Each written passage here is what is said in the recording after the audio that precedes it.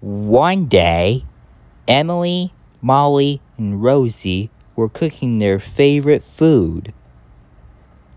Suddenly, the stove had turned into a shark, and he was hungry. Gordon arrived at the station to drop off some passengers.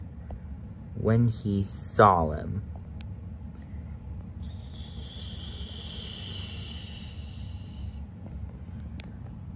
"What is that shark doing here?"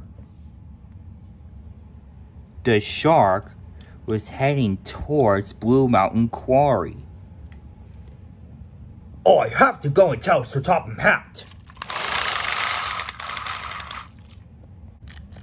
But the shark was heading towards Caroline instead. Oh my God, why is there a shark in my railway?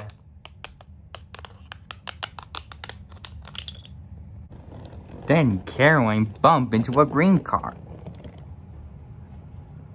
Well, that's a relief that the airbag didn't come out.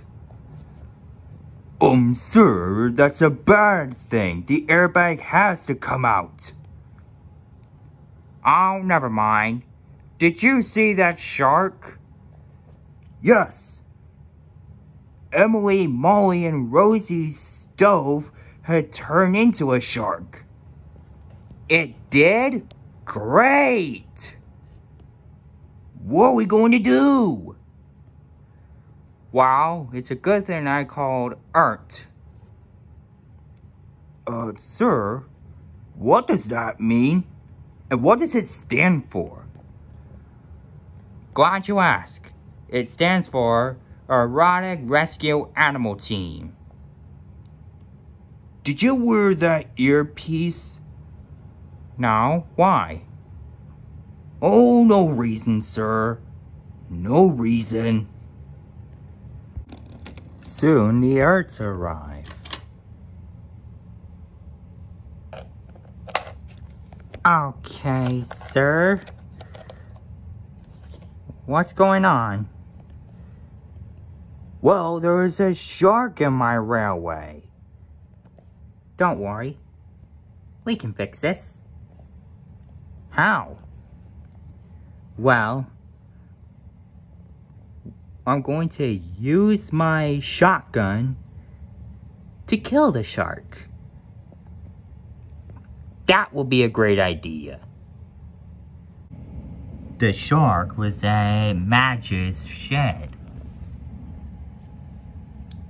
Let's do this.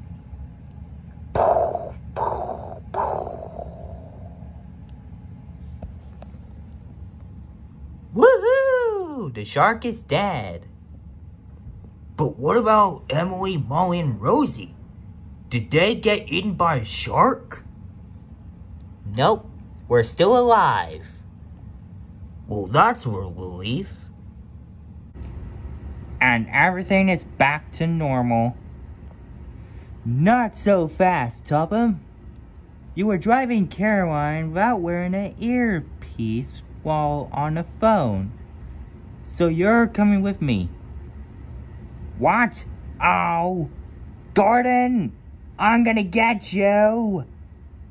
So Sir Topham Hatt went to jail for the rest of the day by a police officer.